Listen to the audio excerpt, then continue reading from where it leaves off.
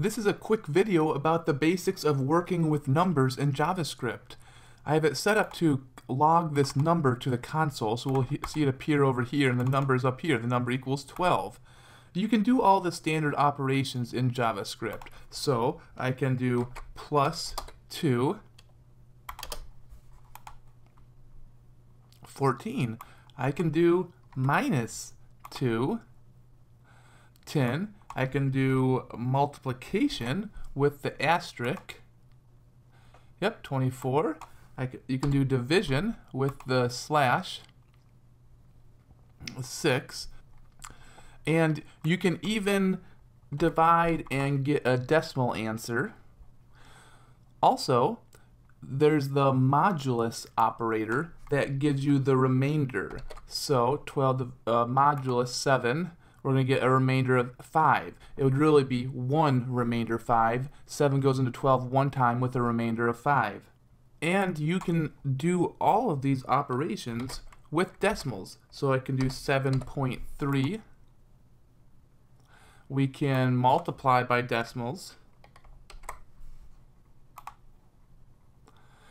And you can divide with decimals.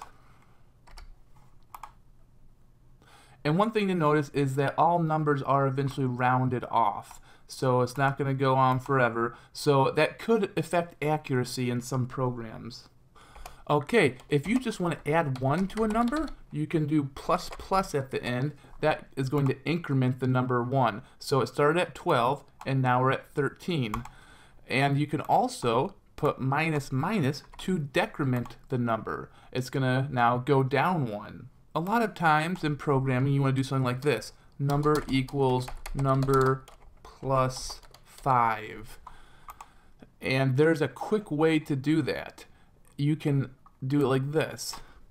Plus equals. So whenever you see this, number plus equals 5, that's the same as number equals number plus 5. You can also do that with multiplication. That's number equals number times 5, 60. Remember the number is 12. You can do it with division. You can do it with subtraction. And then I just wanted to show you one last thing with the numbers plus plus.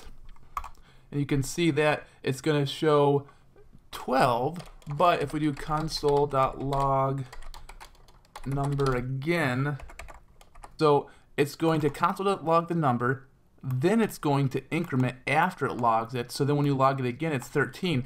However, if I take this plus plus and put that at the beginning of the number, let me clear the console and run that again, it's going to increment the number and then log the number. So if you have the plus plus or the minus minus before the number, it does that before doing what I was just about to do with the number, which was logging it. But if you put the plus plus or minus minus after the number, first it does what I was going to do, which is logging it, and then it increments or decrements the number.